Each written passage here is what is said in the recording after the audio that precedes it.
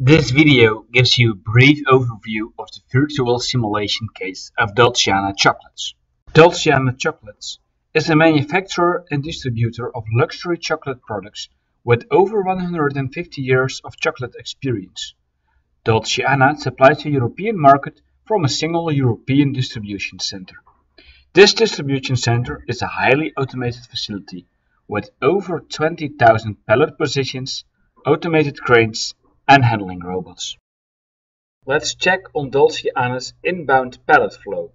All chocolate and candy products of Dolce Anna, which are not locally produced, are shipped to the distribution center in the morning by trucks.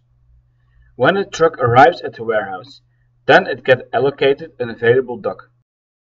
A pallet jack picks 4 pallets at the time from the truck and drops them on the staging floor direct behind the dock. A reach truck picks the pallets from the staging floor and brings them to the robot in-feed positions. A series of automated conveyors and robots transport the pallet to exactly the aisle where the pallet is expected. The crane then transports the pallet to the right location for storage. Dolce Anna suffers from huge capacity losses due to traffic pressure within their distribution center.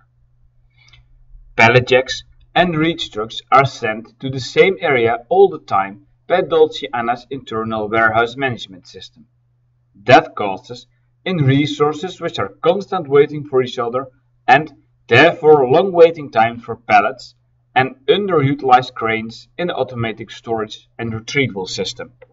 As a result, the left chart shows that the availability of the pallet jack, the blue part of the bar, is less than 10%, while in the right chart is seen that each pallet jack spends roughly 40% of its time queuing in a traffic jam. Dolce Anna has used plant simulation to solve and optimize these traffic issues. After careful analysis, Dolce Anna uses teams of pallet jacks and reach trucks now in order to handle the inbound flow of shipments. This means that one pallet jack is responsible for unloading one single truck, and one reach truck is responsible for handling all these pallets from this truck and transport them to the robot in-feed position. Dolce Anna handles more pallets in less time, which makes the system less complex, and most important, there is no investment required. This solution is both simple and elegant, as Dolce Anna is.